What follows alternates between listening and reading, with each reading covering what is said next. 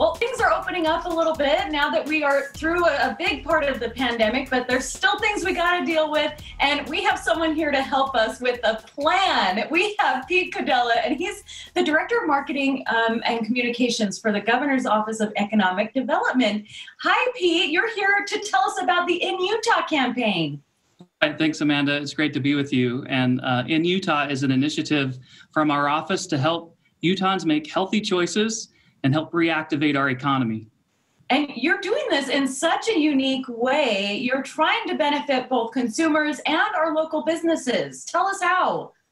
There's a program called Shop in Utah where businesses can say, hey, we've lost $40,000 during this pandemic, and they can apply for a grant, a Shop in Utah grant. And the only thing they have to do is agree to give half of that back to consumers. So we're seeing a lot of cool offers where businesses will do buy one, get one free, or buy this gift card, get another gift card of equal value.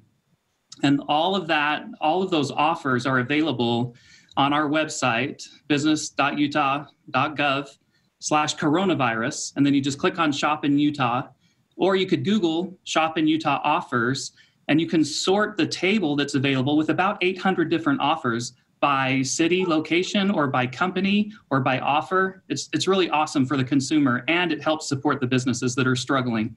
So whether you're a business who wants to apply for one of these grants, or you're a consumer who wants double the product for the money you're paying, it seems like you have put this all on your website. Now, you're not just doing shopping, though. You're doing play, too. You're doing dining and all sorts of things. The concept behind InUtah is let's elevate what we can do in this awesome state. You know, we can shop and dine and play and work and stay. And our ad agency partner, Rumor Advertising, came to us. They responded to a request for a proposal with this campaign. And hashtag InUtah, you can go search and see what people are sharing, all the experiences that they can have, all the things they can do in Utah.